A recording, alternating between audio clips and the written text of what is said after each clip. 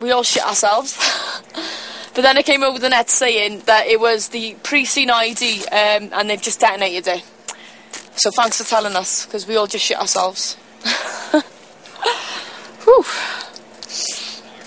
Hey, do you know, that was a big explosion. Like, can you imagine if one of the trucks had gone over that?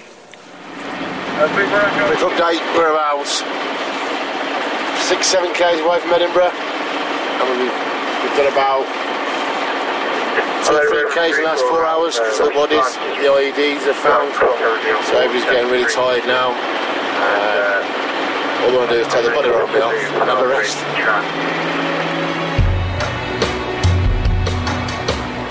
Now 3 hours behind schedule, it's a race against time for the road warriors to reach Edinburgh before dark. We've been quite busy today. This route's just proven that it's still pretty high risk. We can't be sure that they haven't lead anymore, so we just take it nice and slow, make sure that the guys are following each other's tracks and get them up through the other side as safe as possible. We're about 7 k's from Edinburgh. The dangers are playing on Lisa's mind. She's worried for her fiancé Carl, who's on the same mission. It's not as if I can protect him or anything, but I like to know where he is and what he's up to. That's what people don't understand, because they all think, yeah, it's brilliant because we see each other every day. But they have not got the slightest clue what it's like to be out on the ground together, having to worry about each other.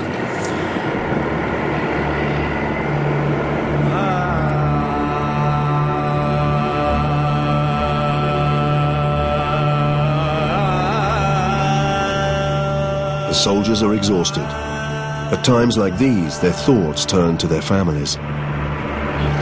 I don't tell my wife, I don't tell my kids, because all I do is worry. My baby boy, he's only 2, he doesn't know I'm here. Listen,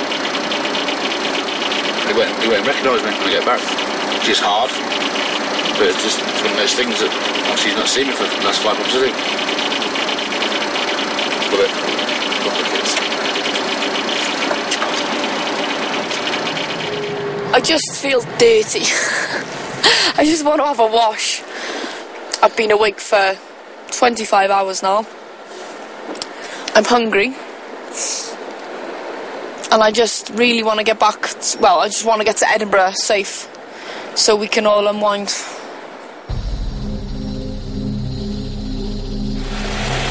We found another one. Are they detonating that? I'm not sure. Where is it? Apparently the omelette team were talking to a little chuggy kid. And the kid said that the Taliban's still here, and they're just a bit further up the back. See as they came in and started laying loads of IEDs today. Oh my God. Be careful when you get down there to fuck in. Alright. It's the worst bit. Alright. Cheers. 8:15, and they happen to found another IED. There's been a bomber lane set up for us down this hill. Using specialist metal detectors, the soldiers secure a safe lane around the IED. Their second find in almost 3 hours. Although they're only 6 miles from Fob Edinburgh, it's still a long way to go.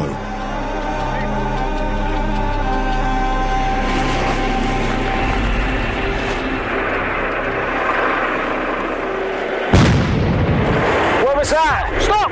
Stop! Give him a stop, stop, stop! All call signs, this is Whiskey 5, contact explosion, wait hold. Can you hear me? The explosion was just yards in front of Lisa's truck. Have you said stop, stop, stop? I did. Mate, just quickly see if that fucking radio's on, because I've lost comms. That's what that fucking bang was over there, look! Just pass me the radio, please. Room 2 for Alpha, there was a bang there, and no vehicles involved in any incident back there. Over. At the front of the convoy, Major McIntyre is unclear about what's happened. That sounded like an IED, that. Just one bang. Hello, stations, this is Roman 3 for Alpha, stop, stop, stop. Hey lads, you alright? Yeah. Which wagon is it? It's this one over here, it's down at 28. Put your lights on. Put the lights on. Put my lights on. I'm just looking to see if there's any compounds with my NVDs, just in case there's like a follower. But there's nothing. Right, okay, well, I'll get the IED. I'll get the IED. I'll get the IED. Just in case there's like a follower. But there's nothing. Alright. Cheers. Room 3 for Alpha, we've heard nothing yet. Still waiting to hear. Over. Yeah, there's been an explosion on it. That is about 400 metres to the rear of the CLT, or before the body. I'm not joking. Room 3 for Alpha, Roger to hello 3 for Charlie. This is 3 for Alpha. Yeah, appears to be some sort of IDF or something to the rear of the patrol. I just drove past Cal.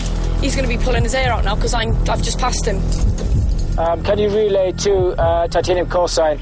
We just need some further assistance. We've had an IED strike on Delta 28. Delta 28.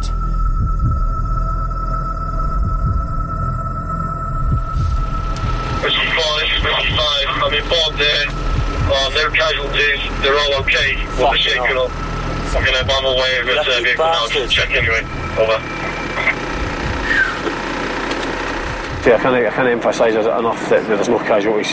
You know, hitting an IED and not having any injuries is quite an unusual occurrence. So we're very lucky, and we'll wait and see, make sure that these boys are all right, because no doubt they'll be shook up.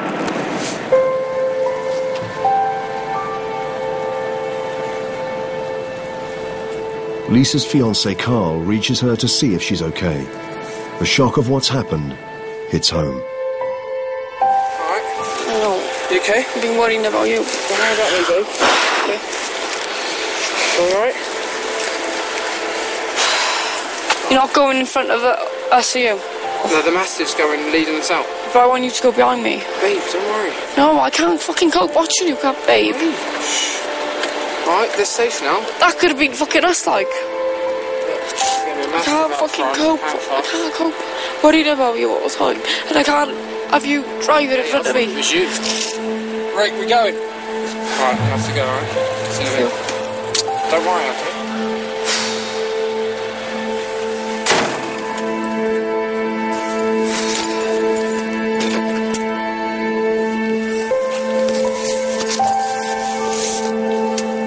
I just got like visions of him being in front of me and him going over to mine, like.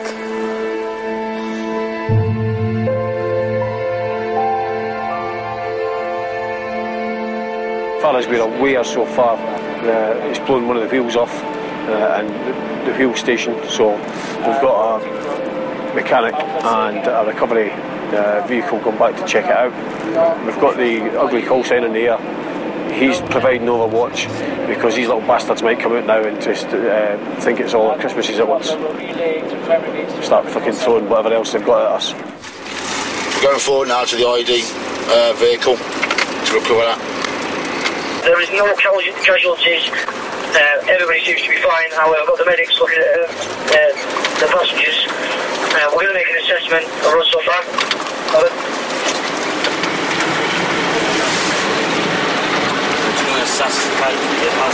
Roman 3-5, consent, over.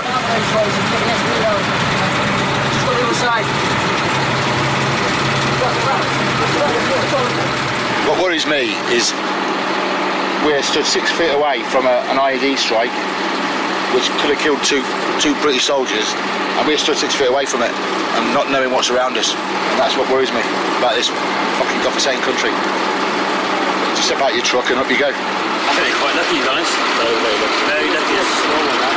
Very lucky. The medics treat the soldiers who were in the vehicle that drove over the IED. They could have lost a limb or their lives, but this time the truck took the full impact of the blast. So this is the third IED. We've had 2 fines and 1 strike in the matter of 4Ks. The thing that the Taliban will probably never get into their heads is the British Army don't give up. Doesn't matter how many IEDs they plant, how many times they attack us, we'll keep going until we get where we need to go. Scary, innit? With the stricken vehicle now on tow, the road warriors are finally on the home straight. Right, let's go. Let's go up on the left-hand side and get into Eddie.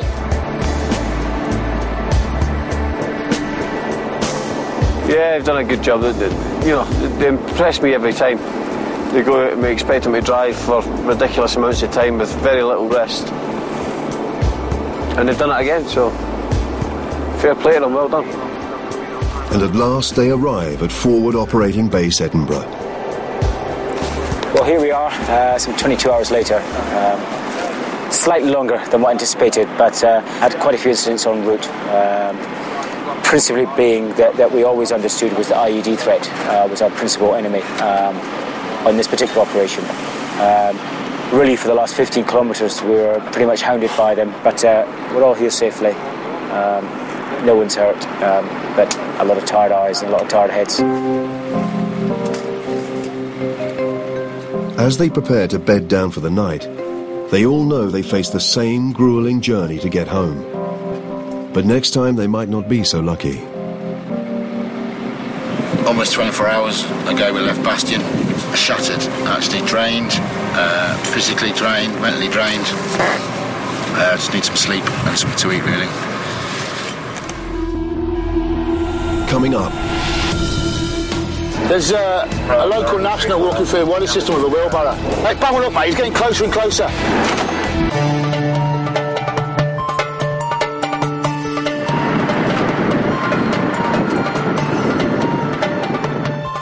With one of the most punishing convoys to date, the Road Warriors finally arrived at Forward Operating Base Edinburgh to deliver essential supplies.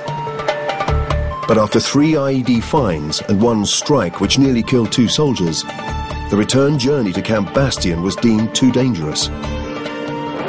They were delayed for 24 hours while reinforcements arrived to assist them through the most hazardous areas. The massive group that have gone in to clear and secure the area have found their first IED already. They've only been out there fucking 15 minutes.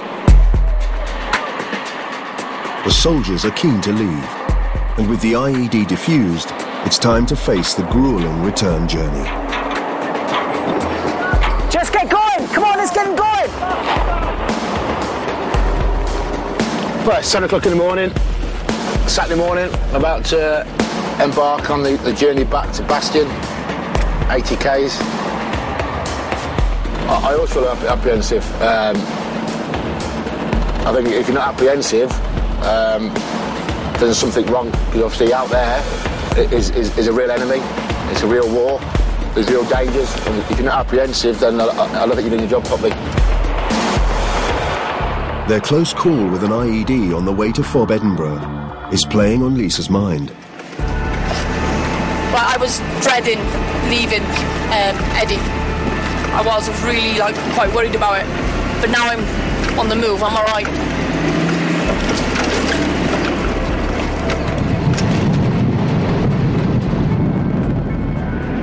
We're just probably about 8 to 10 k's southwest of Edinburgh. Making reasonable progress, but dusk conditions are pretty atrocious. Can you even fucking see me? Oh, I fucking love it. See if my missus ever fucking moans about dust on top of the telly again. The most important thing now is that the vehicles stay within that safe lane. If any of the guys are confused or get disorientated by the dust, they need to stop and make sure that they refine the route before they transit through it. So it's going to take a little bit more time than normal, but that's the price you pay for safety. When you can't see the truck in front, it is scary because you get that thing through your head where you think you're on your own. Roman 3 for Alpha. Roger, I just want you to pass up to all Delta call signs. They must stay in the tracks. Delta 8 for some reason keeps straying out of the tracks. If he does it again, me and him have got to fall out. Over. We cannot have these drivers straying out of the cleared track. I don't care how bumpy it is, I don't care how uncomfortable it is, they follow exactly the tracks that we cut for them. It's a fucking drops vehicle, not a Superman suit. The Road Warriors have now had 4 IED finds and 1 strike on this mission.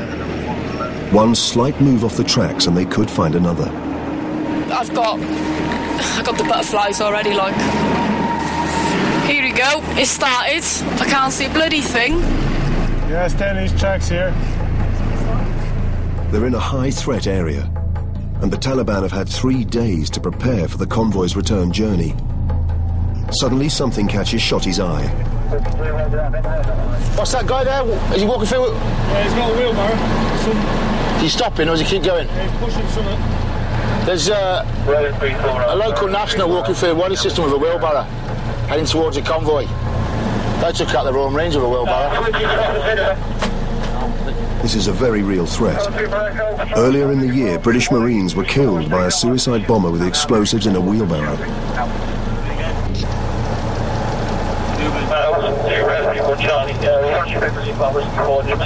Got force protection now looking at him. The local nationals know to keep the distance and they'll be safe. If we start walking towards the convoy, it could be anything. We have to take it as a threat. So we fire mini flares at them, not at them, but in their direction. If they stop, no dramas. If they keep coming, then that's an even bigger threat. And then young Piers up the top will put some rounds down as a warning shot. Mate, bang one up, mate. He's getting closer and closer. He's walked all along that body system there and stopped right there. What's he say? Hello, Roman 3-4 Charlie, the clear for 3-4 Alpha. So he's on the opposite side of the road. Yeah, he's sat down now. She's left his wheelbarrow now and walked away. Roger. The wheelbarrow is dangerously close to the convoy. There is no way of knowing whether it's harmless or a deadly Taliban bomb. All call signs, this is Roman 3-4 Alpha. Be aware that if anybody approaches the vehicles, keep them at length by using the escalation measures as previously instructed. This time, it was a false alarm. Ensure that now all your top covers are using SUSATs to scan their ARCs. Over. What we need to do now is make sure that the top covers, as well as having their machine guns, need to have their personal weapons, because you've got a 4 times magnification on a sight, so they can scan the area a bit better. Larry is right to be cautious. Just in front of the convoy is another hidden roadside bomb. The Muslim group have found another IED in the next wadi. This is the 5th IED the Road Warriors have encountered. The route has proved to be as deadly as they anticipated. We're currently static, conducting Oak Bomber and IED clearance. Roman 3-4 Alpha out. Now we're static in a bunch of compounds right by the Shingar feature. Obviously the mortar threat is quite high. Because we've been up there for the last 3 days, they've had ample opportunity to lay as many IEDs as they want. They've had plenty of time to dig them in, cover them over, make them nice and camouflaged. So this is why it's so slow going at the moment. With the patrol spread over 6 miles, they're attracting unwanted attention. Oh, I don't like this. Oh, what's going on over there? Right far in the distance, I've seen a load of flashes, but I don't know whether it was a camera, a reflection, or... Taliban spies operate throughout the region. The messages they pass on could be fatal to the British troops. Roman 3-4 Alpha, did you get from Amber 60 that what appeared to be signalling by a mirror and packs moving about on motorcycles, over? This information could give the Taliban an accurate target. One of the hotel call signs spotted suspicious local nationals on a motorbike and a mobile phone. They've gone behind a compound. They've moved to another compound now. They're popping their heads up and down as if they're watching us. They'll get a game of cat and mouse, innit, the little fuckers? They've stopped at the moment. Hang on, they're moving again.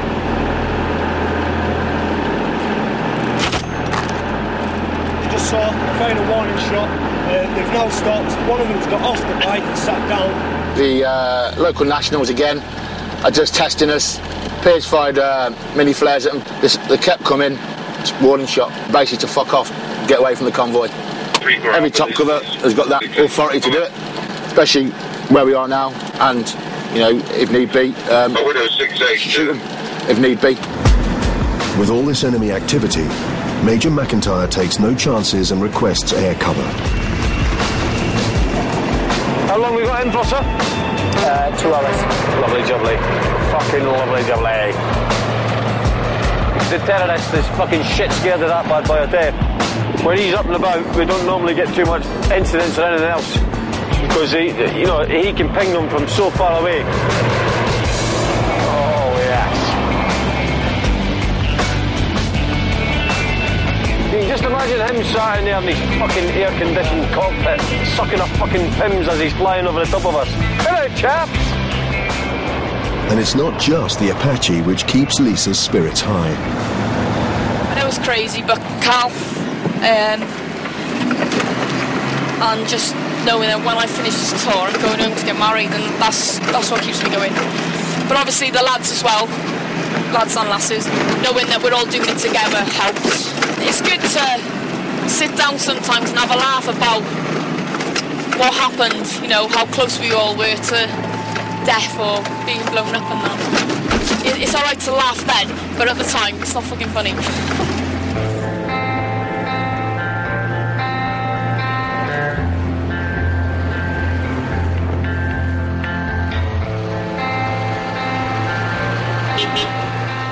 After a relentless 4-day patrol through one of the toughest deserts in the world, the road warriors finally make it back to Camp Bastion. Long journey, a lot of IED finds on the way. Better to find them with the IED team than to find them with any of the trucks. And apparently it was a bit dusty, but I've not looked in the mirror, so I couldn't tell you. They've covered 100 miles, delivered 135 tons of supplies and found 5 roadside bombs, one of which nearly killed 2 British soldiers. But I think the soldiers themselves did exceptionally well. Again, just the resilience and the professionalism is outstanding, and that's probably some of the most severe driving conditions that we've been in. But all in all, a successful op. But I've just recently heard it's been a pretty bad day for the task force. There's been quite a few casualties. So, you know, spoken our hearts go out to the families and the friends there. You know, they weren't so lucky, but on this time, you know, we went safely, so it's turn around again in 5 or 6 days' time and back out to support the task force. Next time on Road Warriors. We have a suicide bomber. Is it going to be a firefight in there? Gav, let's go! It's suicide bomber's dream, this. And there's more where that came from tomorrow night over on ITV4 with Road Warriors The Extra Mile at 9.